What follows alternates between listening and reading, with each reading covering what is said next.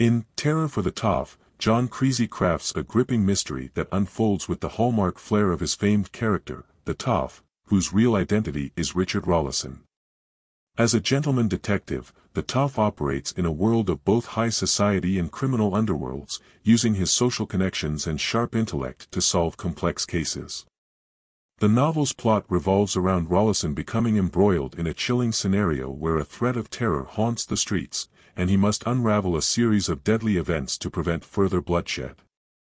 The narrative's central tension lies in the dualities that Creasey expertly weaves: class distinctions, personal and public responsibilities, and the fine line between legal justice and moral duty.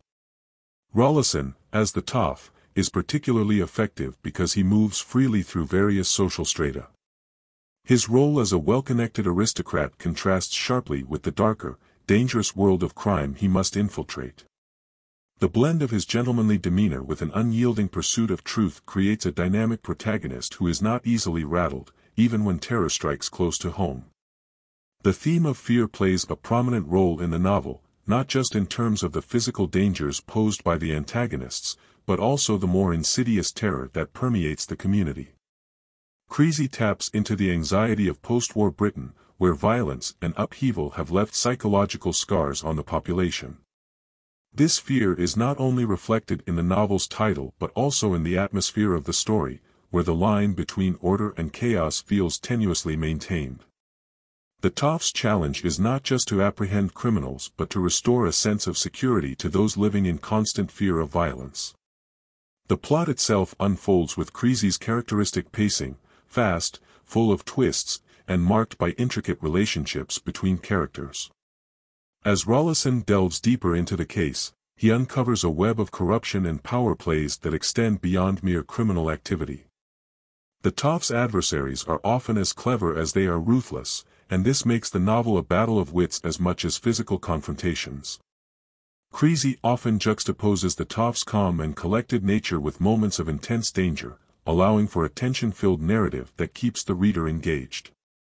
One of the novel's key strengths lies in its exploration of loyalty and trust.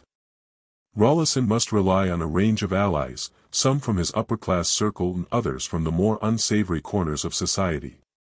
His relationships with these individuals reveal much about his character, his ability to inspire loyalty through respect rather than fear. However, this also makes betrayal a constant threat. The theme of who can be trusted, and the consequences of misplaced trust, runs throughout the narrative, adding layers to the central mystery. Creasey's portrayal of the villainous forces in the novel is also noteworthy. Rather than presenting them as mere caricatures of evil, he often imbues them with complex motivations. They are driven by greed, ambition, or even a misguided sense of justice, making them more than just obstacles for the Toff to overcome. This depth adds a moral complexity to the story, as Rollison must navigate not only the dangers posed by his enemies but also the ethical dilemmas of his own actions. Terror for the Toff is ultimately a novel about resilience in the face of fear. Rollison's calm determination stands in stark contrast to the panic that grips those around him.